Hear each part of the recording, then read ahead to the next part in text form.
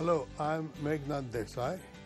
I have been a professor of economics at London School of Economics, and now I'm master of my own time. I'm retired.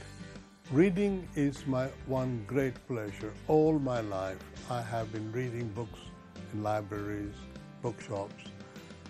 My most favorite book, of course, being an economist, is Adam Smith's The Wealth of Nations. The most amazing thing about this book is, like a lot of other classics, people know very little about either Adam Smith or about this book.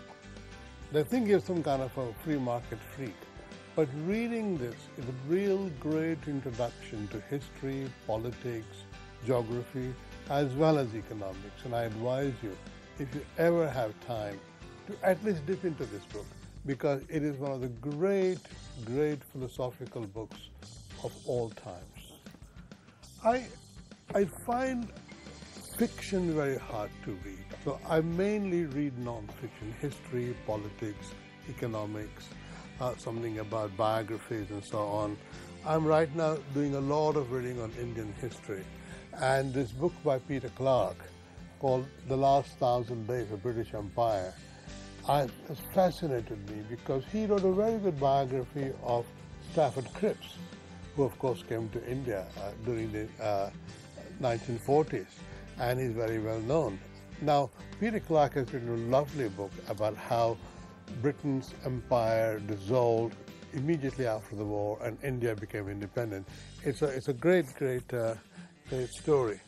I find, again and again, that when I want to get a good idea of the world, sometimes you have to go back to the classics. You really have to find what the earlier people said about their own period. And of course, Baburnama is a great classic.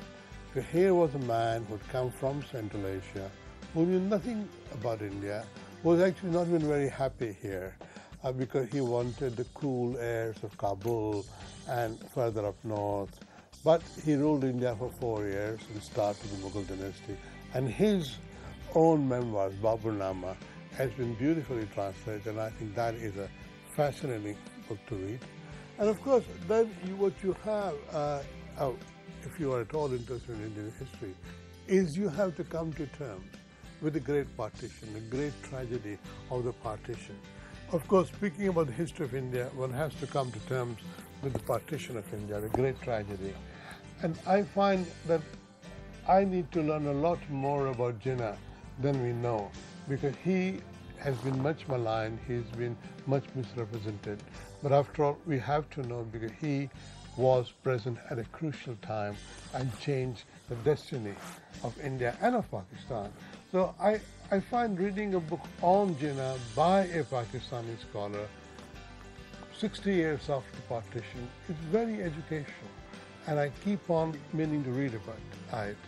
Basically, when you read about books, when I read about things like that, you learn more about yourself as well as the world around you. That is the great thing about books. They're really about yourself, not just about the world around you. India's #1 news app just got even better. Download NDTV's new app. Fully optimized for Retina display. Full screen view. Faster response time. And Sudoku. NDTV's new iPad app. Download now.